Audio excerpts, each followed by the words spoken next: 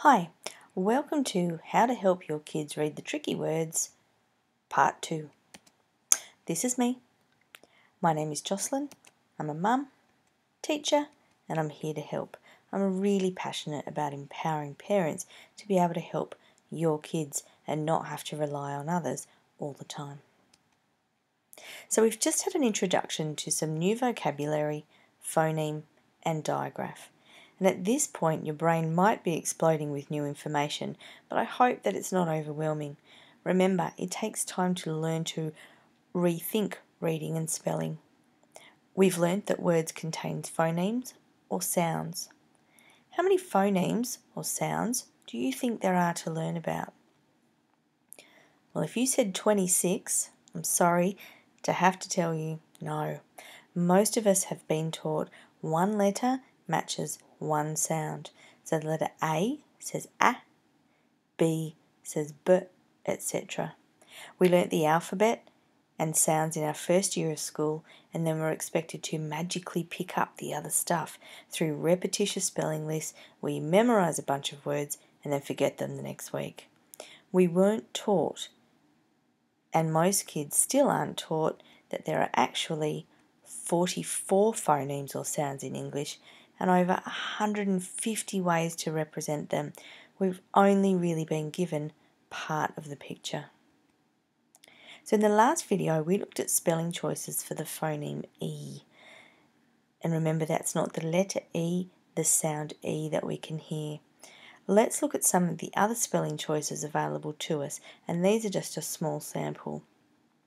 So if we think about the phoneme I, there's I as in high, I as in light, I as in pie, I as in line, I as in my. And you'll notice that some of these spelling choices are made up of one letter, some of two letters, and one has three letters. One of the keys to successfully reading is helping children recognise spelling choices within words in a text. And before we look at how to help children sound out effectively, we need to examine why the usual methods of teaching reading aren't working. One of the reasons that our kids struggle when they learn to read is that they're taught inefficient and often damaging strategies from their very first days at school. Your child will likely have brought home predictable, repetitious texts a bit like this. They probably got a bit stuck on the first page, so you helped them out. You read, "See the blue car." On the second page, your child probably said, "See," and you said, "See the spotted car," and they repeated you. By the third page, they had it. They read, "See the pink car." Fourth page, no problem. See the orange car. The problem here is that if your child is being sent home with these readers, they haven't yet learned that GE is a spelling choice for J, or that AR is a spelling choice for R, or that double E is a spelling choice for E. They have merely memorised the lines that you've said to them. In truth, the fourth page could have looked like this, and it would have made no difference to their reading, because truthfully, they actually weren't reading. Sure, children might pick up a couple of sight words from these readers, but they're also picking up damaging strategies that set them up for failure. And it doesn't get any better when they get older. So let's have a look at some of the inefficient strategies that children are taught in school. The first one is, look at the first letter, look at the picture, and think about what the word could be. And I've given us a little bit here of the saggy baggy elephant, which we might remember from our golden books. So reading in this case might sound like this. Why are you shaking the jungle all to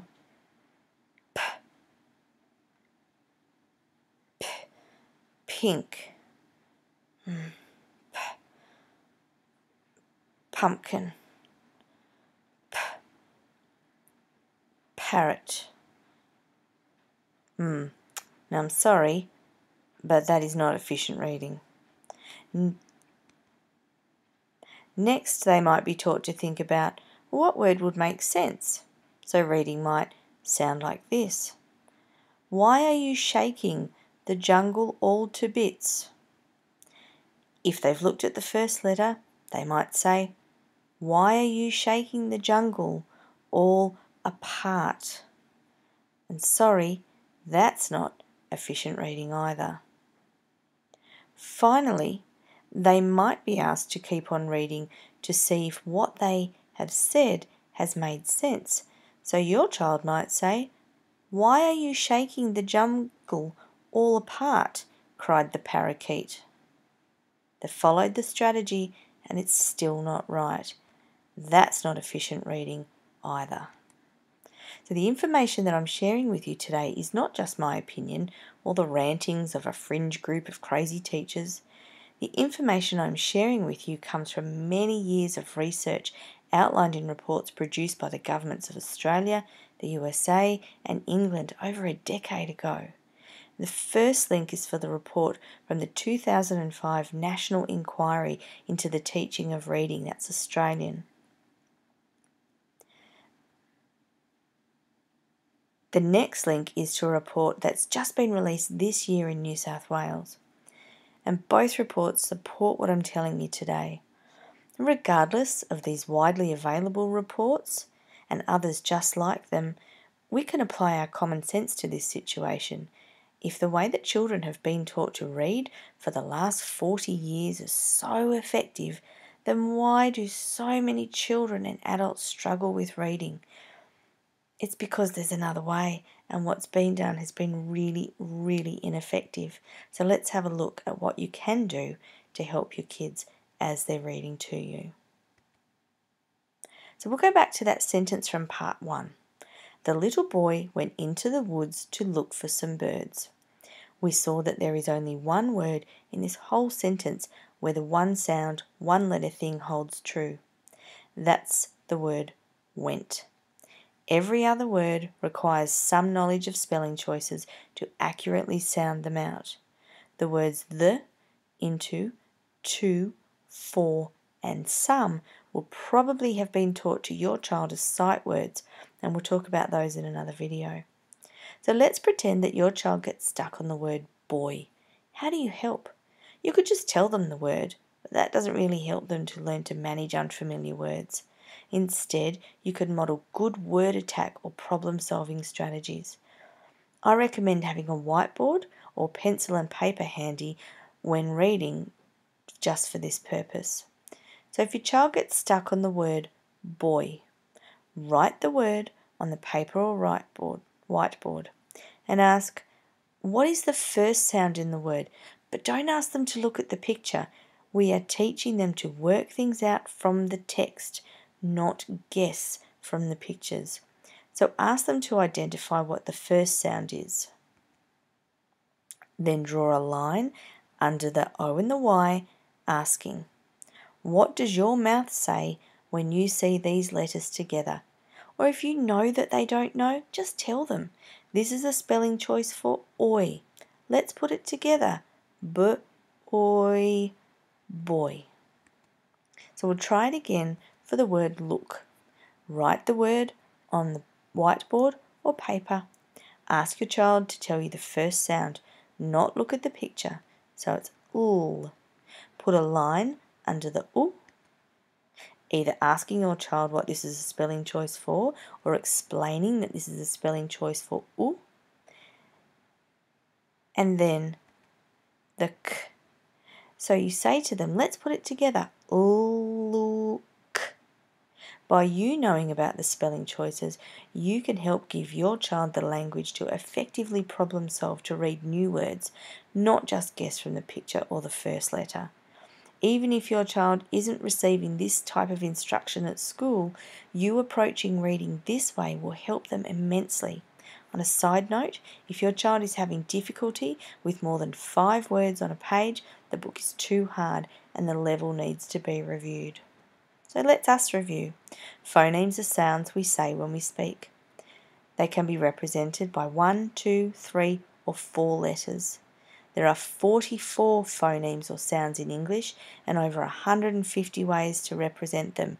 There's not just the 26 letters and their sounds.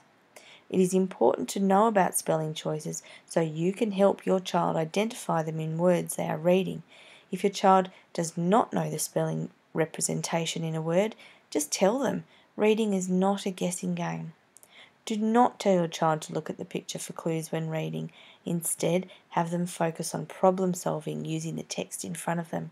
Keep a whiteboard or paper close by when reading to help you problem solve unfamiliar words together.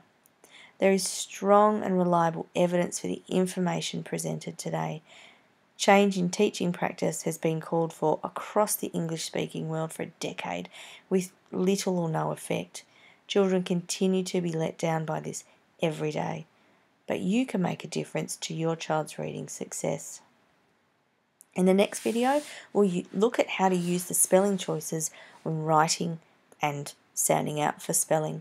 But in the meantime, if you have any questions or suggestions for things you'd like to see, please feel free to email me at readingsuccesswithjocelyn@gmail.com. Thanks so much for watching the second part of the movie. I look forward to hearing from you.